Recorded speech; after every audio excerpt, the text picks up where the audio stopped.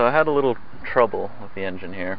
It was idling kind of rough, and when you open the hood and listen to the engine run, you could kind of hear a little hissing noise, which I didn't know was not normal when I talked to the mechanic down the street. But basically, there's some vacuum hoses in here that have elbows in them that go bad. They implode on themselves and let air in, ultimately letting more air into the intake, causing it to run a little bit lean and idle poorly. It even cut out a few times on me.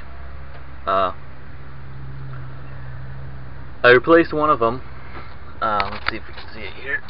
It's in there. It's you can see the black PVC looking hose that attaches to an elbow that goes up into the intake manifold. It's the one all the way in the back there, and it runs all the way to the back, connects into the engine block back there. It's super difficult to get to.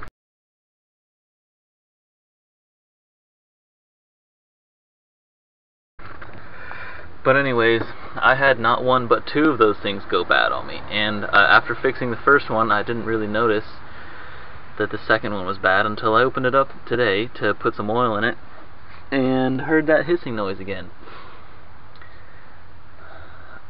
It's pretty distinctive. You shouldn't hear anything but rocker and valve noises when this thing runs, besides the fan, obviously. And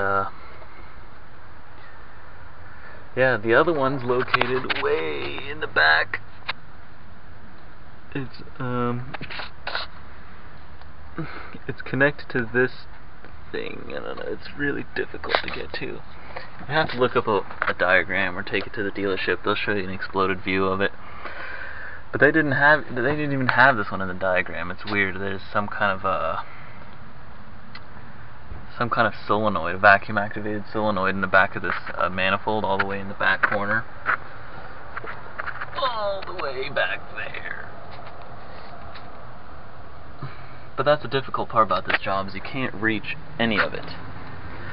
Maybe with one hand, and super inconveniently. But anyways, I replaced both of those, and if you have two of them go bad, you can probably use the same front one here 2 times. I used a different one that they had in stock, but I managed to make it work. That solved my problem. There's 2 vacuum hose elbows. Replace those and you should be good to go. Hopefully this video helped you.